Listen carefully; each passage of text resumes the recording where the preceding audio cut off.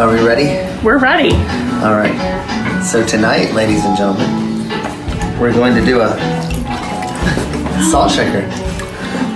So, project. But when I first started making these, I didn't put the little bird on the top. I couldn't sell them for anything. They look kind of like sea urchins. So this is a bisection of what it looks like. The salt is stored here.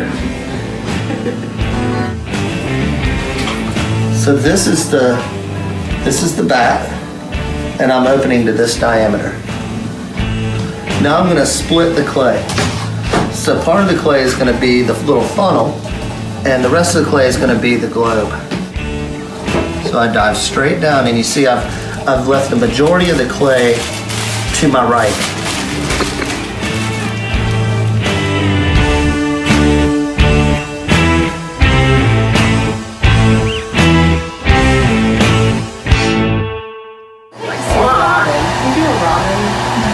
Robin, yeah, it's gotta have a longer tail.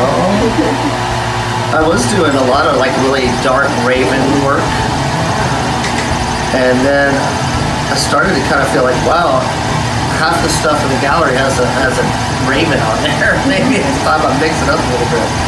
So everybody seems to like cats, but the birds really are probably the easiest to do. I do fish as well.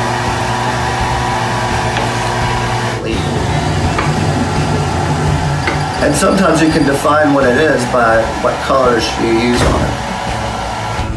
You don't have to spell it all out, just like a few lines. Our brains want to make sense of whatever it is. It's like, what is that? And we're trying to define what it is. It's just like that with drawing too. You know, if you draw every line all the way, it looks contrived.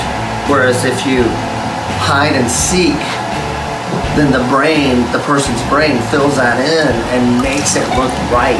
It's really strange.